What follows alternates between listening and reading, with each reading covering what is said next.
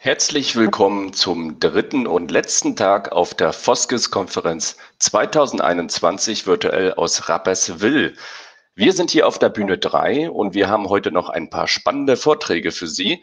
Im ersten Block geht es um Routing und Mobilität und wir fangen gleich mit dem Thema Routing an. Das Thema 1:1 Routing ist ja inzwischen ein alter Hut. Inzwischen gibt es auch das Many-to-Many-Routing. Und wie das bei ÖPNV funktioniert, erklärt uns jetzt Mark Patcham mit seinem Tool GTFS-Router. Viel Spaß! Hallo, mein Name ist Mark Patcham und es freut mich, diesen Vortrag bei der FOSS 21 geben zu dürfen. Und ohne weiteres gehe ich jetzt auf Screen Share. Dauert nur einen Augenblick. Und los. Mein Vortrag heißt Effizientes Many-to-Many-Routing mit GTFS-Router. Klingt schon sehr lang, wird hoffentlich ausführlich erklärt innerhalb der nächsten 20 Minuten. Erstmal kurz zu mir. Ich bin leicht zu finden ins Internet und fast alle meine Arbeit ist Open Source Arbeit und findet auf GitHub statt unter diverse Organisationen und andere Seiten da auf der rechten Seite. Diesen Software GTFS-Router werde von mehreren Leuten unterstützt. Ich bin der Hauptentwickler dafür und bin insbesondere dankbar für die finanzielle Unterstützung von dem Mobility Institute Berlin, vor allem Unterstützung für die Entwicklung von den Algorithmen, die diesen Vortrag heute erklären wird. Das einfachste Art und Weise, wobei man diesen Software findet, oder mich auch, ist einfach GTFS-Router in irgendeine Suchmaschine und findet man alles ganz leicht. So, erstmal etwas Motivation. Warum braucht man diesen Software? Was tut das? Warum ist es nötig? Im Kontext von einem Grundproblem von menschlicher Mobilität ist das hoffentlich relativ leicht zu erklären. Es gibt alle allgemeine Anerkennung, dass wir als eine allgemeine Gesellschaft müssen weg vom Auto und mehr zu Fuß fahren, mehr auf dem Fahrrad fahren und mehr in öffentlichen Verkehrsmitteln fahren. Aber um für Städte solche Umwandlungen zu planen und mit Erfolg fortzusetzen, müssen die einige oder mehrere Fragen erstmal beantworten. Fragen wie machen wir das? Wo machen wir das am besten? Wann machen wir das? Und warum machen wir das? Warum werden Menschen ihr Verkehrsmittel verändern? Und die Notwendigkeit von Antworten zu solchen Fragen stellt eine enorme kommerzielle Chance dar, was besonders interessant und besonders herausfordernd für FOSS ist. Ein Beispiel sind Fahrzeiten. Fahrzeiten sind sehr angefragt. Die sind eine Grundlage des Stadtplanungs heutzutage. Jede Stadt muss wissen, wie lange es dauert, für Leute von A nach B zu kommen. Es ist relativ leicht, eine Antwort von A nach B herauszufinden, aber eine Stadt muss eigentlich wissen, wie lange es dauert, von allen Haltestellen zu allen anderen Haltestellen innerhalb einer Stadt. Oder nicht nur Haltestellen, sondern Häuser, Arbeitsplätze, alles. Die müssen einen Gesamtüberblick über Fahrzeiten innerhalb der Stadt haben. Es ist nicht leicht, das zu bekommen. Deswegen existieren kommerzielle Lösungen dafür. Und hauptsächlich existiert jetzt eine kommerzielle Lösung, die den Namen Travel Time gekauft haben, traveltime.com.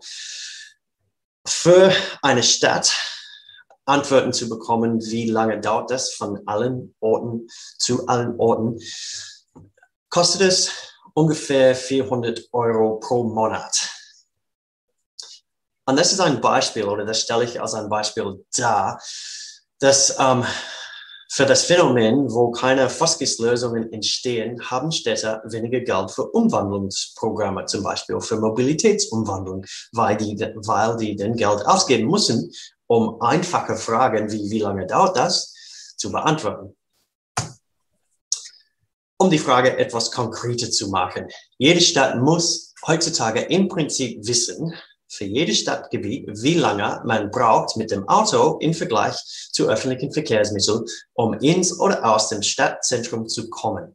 Diese Frage ist technisch relativ einfach, aber FOSS-Lösungen dafür gibt es im Prinzip nicht. Deswegen zahlen Städte Leistungen wie traveltime.com ungefähr, wie gesagt, 400 € pro Monat.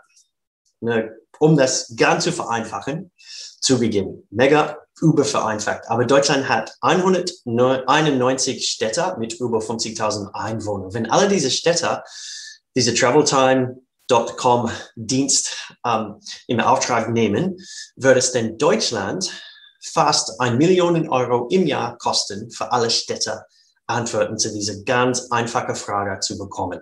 Und die sind laufende Kosten. Das ist ein andauernder Vertrag mit traveltime.com. Es kostet Geld und dieses Geld wird dann schon entnommen von Geld, das sonst da existieren würde, um Lösungen einzusetzen. Also, ich habe gesagt, es gibt keine FOSS-Lösungen. Es gibt natürlich einige. Ich vermute, dass es schon Leute hier geben würden, die den opentripplanner kennen, OTP. Opentripplanner ist sehr, sehr weit entwickelt. Es ist sehr populär und sehr anwendungsfähig. Das Problem in diesem Kontext ist, dass opentripplanner ist sehr fokussiert auf individuelle Routing-Probleme und es lässt sich nicht leicht auf stadtweite Lösungen anwenden.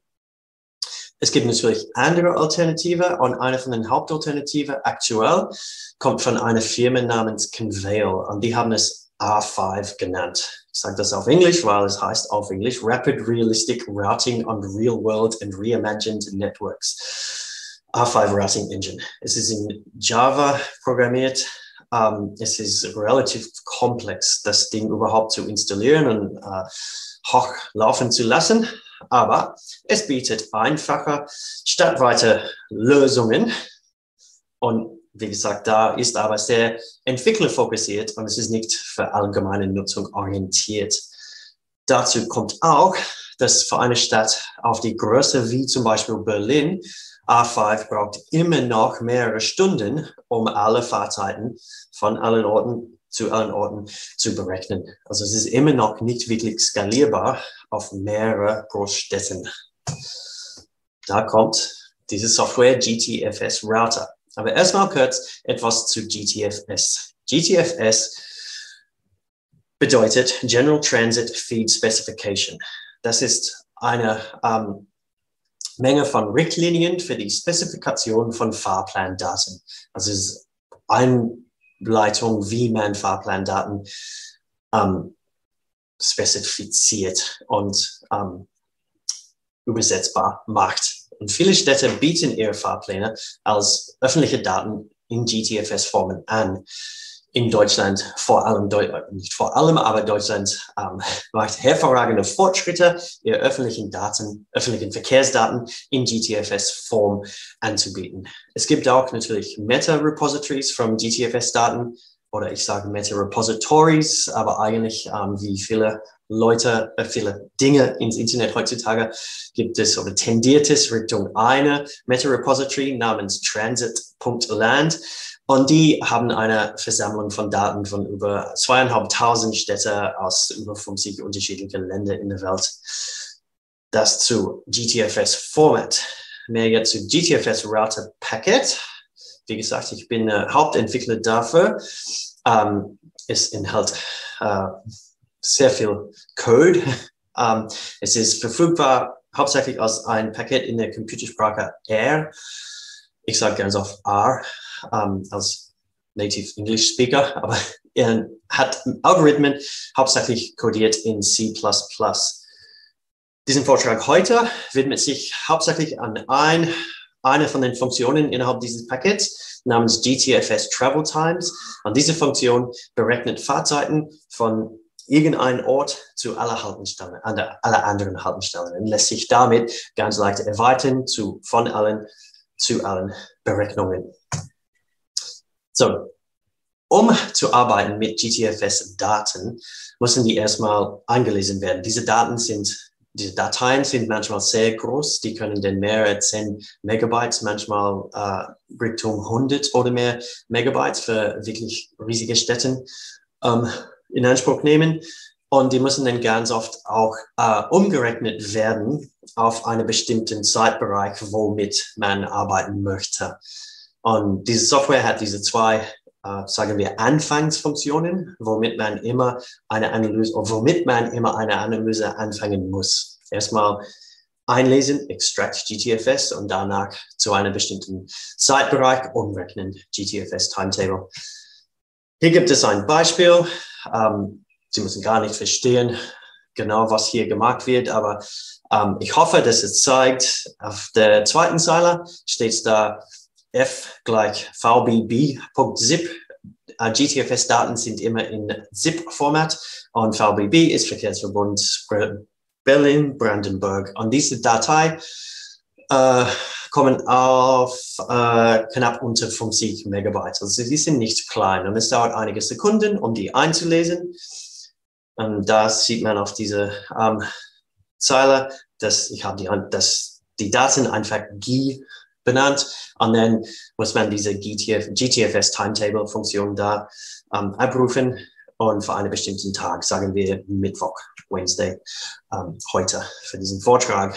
Und das Objekt, was da rauskommt, ist dann ein Objekt mit sehr vielen Subobjekten und jede von diesen Subobjekten ist eine Tabelle mit bis auf manchmal mehrere Zehntausende Zeilen und schon einige Spalten, nicht so viel, aber bis auf 20 oder so mal mehrere 10.000 Zeilen mal 13 von diesen Tabellenobjekten. Also die sind nicht klein, die Dateien. Aber das reduziert sich ganz leicht auf im Prinzip diese zwei Zeilen, die man unten sieht. Diese Library sagt einfach, ich möchte das ist so A, R, Sprache für, bring mal diese Software zu meinem Workspace. Aber hauptsächlich geht es Extract GTFS, VBB und Timetable für Mittwoch. Zwei Zeilen. Und dann ist man schon startbereit, um die Dateien zu analysieren. Also Fahrzeiten. Um das zu analysieren, brauchen wir nur zwei Dinge. Wir brauchen einen Abfahrtsort. Hier habe ich Alexanderplatz angegeben und Abfahrtzeiten. Zeiten in Form von einer Zeitspanne, weil zum Beispiel, wenn man selber mit öffentlichen Verkehrsmitteln fährt und man geht zu DB und tippt mal eine Abfahrtzeit in ein Automat, man erwartet nicht, dass ein Zug genau um 9 Uhr losfährt, sondern man tippt 9 Uhr ein und es fährt um 10 nach 9 los. Oder es fährt um 10 vor 10 los. Aber ganz selten wird man 9 Uhr eintippen und es fährt um 13 Uhr los. Also, dass es gar keine Verbindung inzwischen gibt. Also, implizit macht man immer diese Zeitspanne-Anfragen für solche Systeme. Und hier Abfahrtzeiten zwischen 9 und 10 Uhr. Also wir wollen Fahrzeiten von Alexanderplatz für alle Dienste, die dann zwischen 9 Uhr und 10 Uhr morgens abfahren. Dann fügt man das einfach in diesen GTFS Travel Times Funktion da ein und die Berechnung dauert wirklich nur einen Augenblick. Man merkt kaum, dass es überhaupt Zeit in Anspruch nimmt. Und daraus kommt Fahrzeiten zu etwa 10.000 Haltestellen innerhalb des VBBs. Also es ist ganz schnell. Das Objekt, was daraus kommt, ist eine normale Tabelle. Hier zeigt die ersten 6 Zeilen davon und man sieht, dass es dann so eine sogenannte Start-Time, Abfahrtzeit und zweiter Spalt, Duration, Fahrzeit, Endtransfers ist Anzahl von Umstiege und dann zusätzliche Dateien zu Haltestellen. Und das mal 10.000 oder so Zeilen kriegt man in einem Mini-Augenblick. Natürlich möchte man dann sehen, wie diese Ergebnisse aussehen. Genau, was da geschrieben wird, ist nicht wesentlich jetzt, aber nur um zu zeigen, dass es relativ leicht ist, diese Dateien zu einer interaktiven Karte umzuwandeln. Und dann sieht man etwas wie das hier. Und man sieht, dass Offensichtlich liegt, was haben wir gesagt, Alexanderplatz da genau in der Mitte, und man sieht ab und zu mal ganz weit außerhalb relativ kurze Fahrzeiten, die sind offensichtlich so ETEs oder Schnellverbindungen, und aber meistens hat man diese so Radialmuster, wo je weiter man von Alexanderplatz rauskommt, desto länger dauert das, um dahin zu fahren mit dem öffentlichen Verkehr. Man kann auch, und Städte möchten auch ganz oft andere Arten von Visualisation haben, zum Beispiel eine Kontur von Fahrzeiten in zum Beispiel Form von einer Frage, wie weit kommt man von Alexanderplatz innerhalb 30 Minuten? Und ich sage keinen Code hier, aber das ist auch relativ leicht, das da einzusetzen, sodass man so ein Ergebnis sieht, wenn man ab 9 Uhr losfährt. Natürlich diese Abmessungen von wie weit man kommt, hängen davon ab, wenn man abfährt. Also wenn man 22 Uhr zum Beispiel eingibt, dann sieht man, ich gehe ganz kurz zurück, das war der 9 Uhr, 22 Uhr, man kommt nicht so weit. Die Verbindungen sind nicht so gut, und gegen 22 Uhr und gegen Mitternacht natürlich fahren sehr wenige Züge und man kommt gar nicht so weit. Und das zeigt, wie komplex Städte an solche Fragen ankommen, oder wie komplex ihre Herangehensweise sein müssen, um Antworten zu solchen Fragen anzuwenden.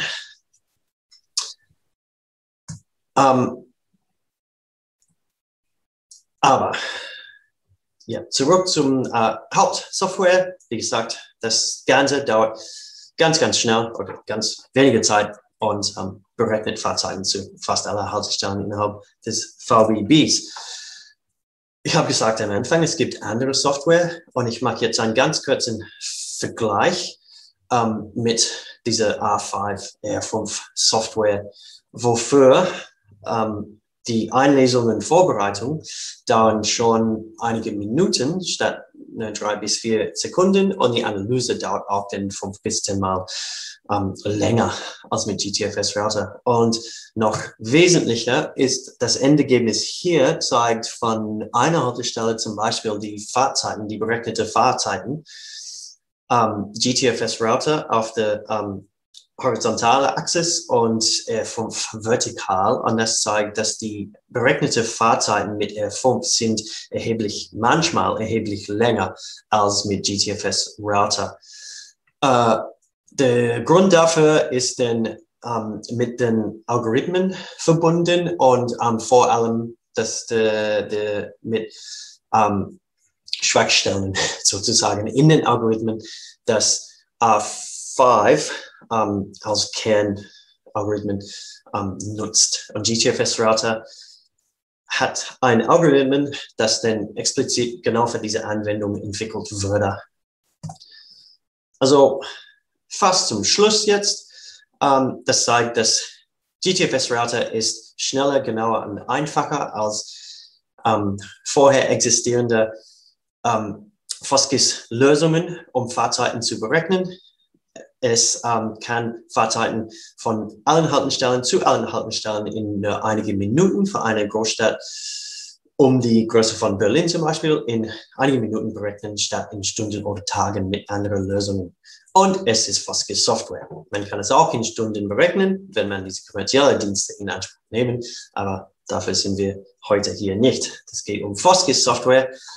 Und zum Schluss, GTFS-Router bietet eine funktionsfähige Alternative zu kommerziellen Software, weil vor allem es sehr anwendungsorientiert ist. Es ist ganz einfach. Das Code da oben ist alles, was nötig ist, um Fahrzeiten nach 10.000 Haltestellen zu berechnen. Das sind nur 4 Zeilen. Es ist ganz einfach zu bedienen, und hoffentlich damit findet es dann ganz große Anwendungen.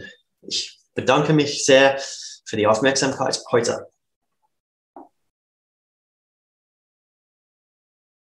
Ja, Marc, vielen Dank für diesen interessanten Vortrag. Ich bin echt beeindruckt von der Geschwindigkeit. Und ja, jetzt müsste eigentlich jede Stadt, jeder Verkehrsverbund sich sehr dafür interessieren. Die erste Frage, gibt es denn schon Städteverkehrsverbünde in Deutschland oder im Dachbereich, die den GTFS-Router nutzen? Soweit ich weiß, noch nicht. Wie gesagt, das würde von dem Mobility Institute Berlin unterstützt, finanziell unterstützt, und die nutzen es schon als so eine Beratungsfirma für Städte innerhalb Deutschlands. Also indirekt schon, direkt, soweit ich weiß, noch nicht. Okay, also ihr müsstet da noch viel mehr Werbung machen für das Tool. Ja, genau. Und das kennen wir ja aus dem FOSS-Bereich, das ist meistens nicht so unsere Stärke. Aber vielleicht spricht sich ja jetzt was Meine auch nicht. Genau. So, wir haben im Fragenblock 2 Fragen. Es können auch noch Fragen gestellt werden. Die erste Frage ist, können die Ergebnisse für die Anreicherung eines Agentenmodells in MATSIM, ich weiß nicht, ob ich es richtig ausspreche, genutzt werden? Ja, das sollte relativ einfach sein, wobei das dann wieder einzelne Routing-Anfragen wäre und nicht diese Many-to-Many. Daher,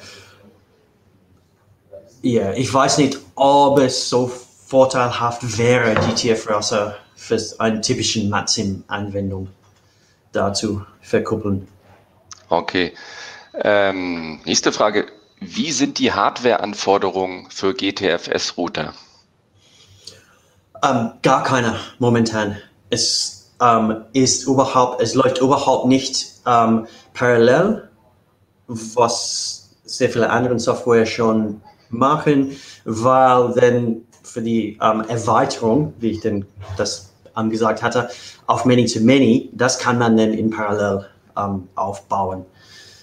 Aber einfach out of the box sozusagen, denn gar keine. Man kann es auch auf ein Raspberry Pi anwenden. Okay, das heißt, dein Code ist einfach so gut, dass der eben dadurch so schnell wird. Nächste Frage, gibt es einen Service GTFS-Router, wo man einfach eine GTFS-Datei hochlädt und die Ergebnisse sieht? Nee, das nicht. Und vermutlich auch keine konkrete Pläne dafür, weil es wirklich nur diese 4 Zeilen benötigt. Ja. Aber es würde natürlich die Sichtbarkeit erhöhen, oder? Yeah, von dem Projekt. Das schon. Yeah. Es würde auch diese traveltimes.com auf einmal totschlagen. Das wäre auch nicht ungut. Also wenn einer Interesse hätte, mit mir mitzumachen, um sowas im Leben zu bringen. Okay, also die Community ist angesprochen, mag zu unterstützen.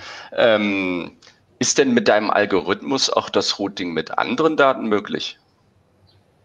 Ja, das schon. Ja, es lässt sich auch mit OSM kuppeln, und ich habe andere Software auch gebaut, eine allgemeine Routing-Engine, und das kann auch den Fußgänger-Routing machen, und das kann auch dann direkt mit GTFS-Router gekuppelt werden. Also kann man schon Fußgängerverkehr mit öffentlichen Verkehrsrouting relativ einfach verbinden. Und ich habe Pläne auch, die in eine Software zu kombinieren. Okay, das wäre natürlich auch spannend für andere Anwendungsfelder. Nächste Frage, wie ist die Visualisierung bei Many-to-Many-Use-Cases? Ja, das ist schon kompliziert, weil es ist schon kompliziert, solche Dateien zu visualisieren. Und deswegen gibt es bis jetzt keine integrierten Visualisationsfähigkeiten. Deswegen hatte ich diesen Code gezeigt, um zu zeigen, wie relativ einfach es ist. Aber ich vermute, in der ersten Instanz warte ich etwas ab, um etwas Feedback zu kriegen, was für typische Visualisationen Leute haben wollen. Und dann wäre es nicht so kompliziert, die dann in den Software einzubauen. Okay, vielen Dank, Marc. Ich denke mal, dein Tool hat Interesse geweckt und eventuell werden sich die einen oder anderen bei dir auch melden. Vielen Dank nochmal und wir gehen in eine kurze Pause und sind um 9:30 Uhr wieder da.